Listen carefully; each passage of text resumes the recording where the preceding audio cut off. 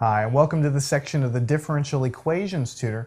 In this section, we're going to do a series of problems over the next several sections on applications of first-order linear differential equations.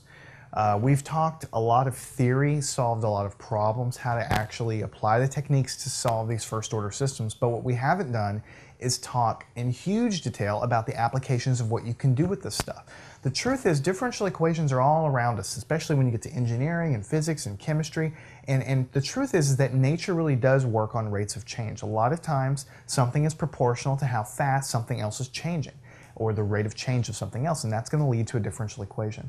And of course, there's lots of differential equations that are second order and higher, but there's plenty of cases, really interesting cases, of practical things in everyday life that are completely governed by first order equations that we know how to solve, either by separation of variables or by some other method.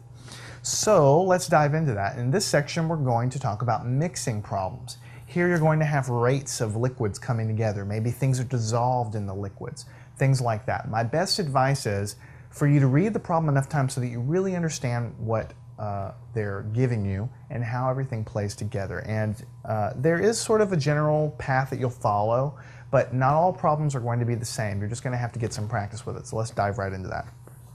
First problem is, water flows into one end of a pool at 10 cubic meters per minute and out the other end of the pool at the same rate. The pool's volume is 1,000 cubic meters. Initially, the pool has 100 grams of pollutants in the water, and there's additional pollutants flowing in the pool at a rate of 2 grams per cubic meter. When these new pollutants enter the pool, they mix and spread out quickly so the concentration of the pool is uniform in terms of the concentration of the pollutants. What is the formula for the number of grams of pollutant as a function of time? So we're going to call that x of t. So what we're doing is we need to write it. First of all, we need to understand what the problem is telling us. Then we need to formulate a differential equation that's going to express the concentration or the amount of these pollutants in the pool in terms of everything that we have, and then we just need to solve that equation. It's a bit like related rate problems in calculus. You just have to get some practice with it. So what we have is what we're trying to find is we want to find x of t, which is the amount of pollutants in the pool. And of course, it's a function of time. It's going to change because the problem actually says that we start out with 100 grams of pollutants in the pool, and we have water flowing in, and inside of that water, we have pollutants coming in at a rate of 2 grams per cubic meter. So of course, the pollutant amount is going to change because I start with so many pollutants in the pool, and then I'm dumping water in with more pollutants. Of course, water's draining out the other end also. That makes the problem more interesting, but it's all going to be changing. So the amount of pollutants in the pool is going to be changing, and I'm going to call that x of t.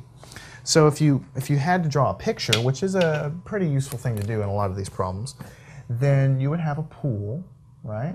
Something like this, like that. And the pool would be 1,000 cubic meters. It's just the volume of it. All right. And initially inside this pool, let me change colors.